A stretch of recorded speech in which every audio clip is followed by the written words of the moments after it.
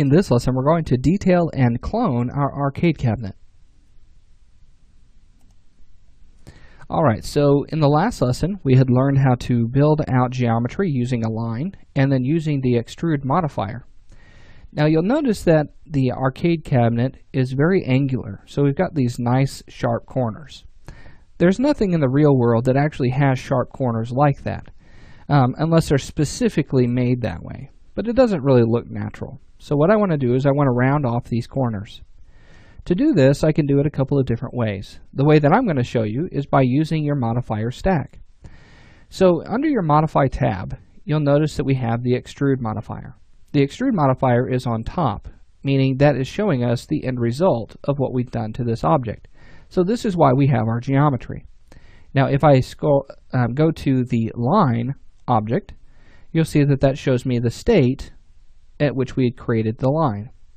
Now I can still modify my object and have it modify other modifiers in my stack. So the extrude is dependent on the line. So whatever is at the bottom is going to control everything above it. So what I want to do is I want to go to vertex mode. Okay, so you can use your little bar right here to scroll up and down in your rollouts. Let's go to the selection rollout and go to vertex mode. And let's select these vertices and let's round those off. So one tool that I could use is called fillet. Let's scroll down and we're going to go to our, let's figure out which rollout this is, the geometry rollout. And we're going to go to fillet.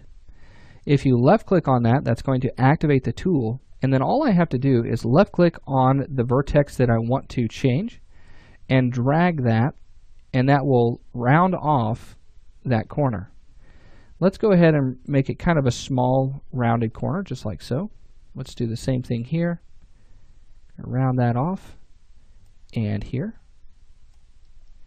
And let's go all the way around this arcade cabinet, and we're going to stop right here. We're not going to work on that one. Okay, so round that off. Let's go ahead and round this one.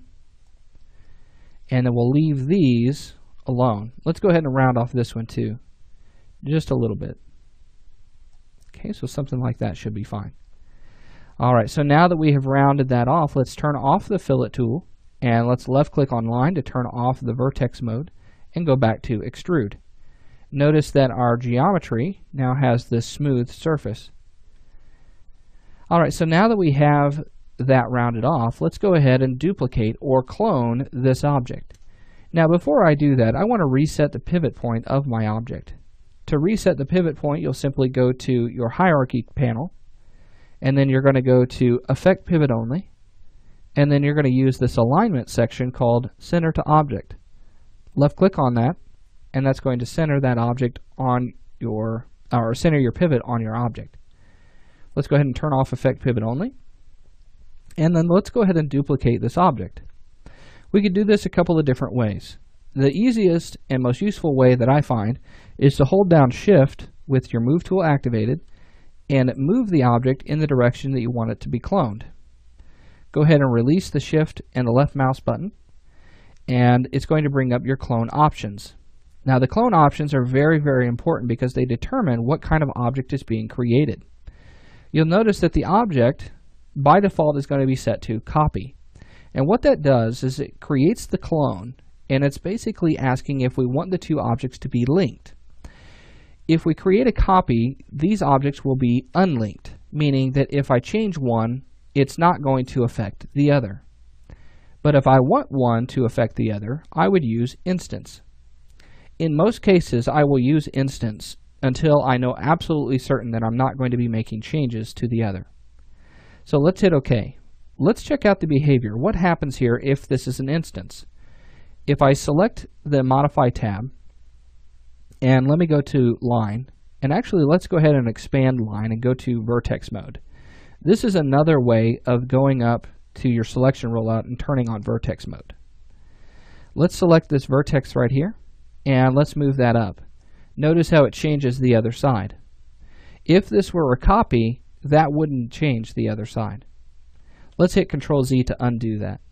Turn off vertex mode. Let's go back to extrude. So once I have this set, let's go ahead and pull this one out just a little bit. And there we go. Okay, so I'm trying to get the width that I want for my arcade cabinet. So that looks pretty good. So now that that is set, you'll notice that these objects are still two different objects. I want them to become one object. To do that, I need to make these unique, meaning that they can't be instances of one another. So to make them unique, what I'll do is I'll go ahead and select one and use this icon right here called Make Unique.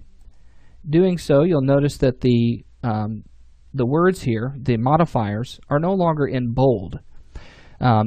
Whenever you see bold modifiers, that is an indication that they are linked to another object, or they are instances of another object. Go ahead and select this one. You'll notice that that is no longer there either. So now what I can do is if I go to vertex mode, I can select that one vertex and move it up. Notice that it's no longer changing the other. This is the exact result that you'll get with a copy. Let's go ahead and turn off vertex mode. Let's go back to extrude. And now I want to make them one object.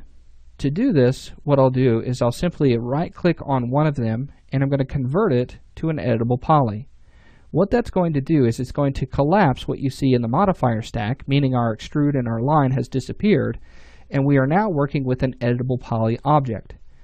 What this will allow me to do is to modify the geometry of the object. So notice that now I have vertex mode, edge mode, border mode, polygon mode, and element mode. This editable poly is probably the most commonly used object you'll use to create your 3D models. Let's go ahead and do the same thing for the other side. Let's right click, convert to editable poly, and so now they're both editable poly, but they're still separate objects. So how do I get them to be one object? Well, under editable poly, I have a tool called attach, and what this will allow me to do is to take one or more objects, or two or more objects, and make them one.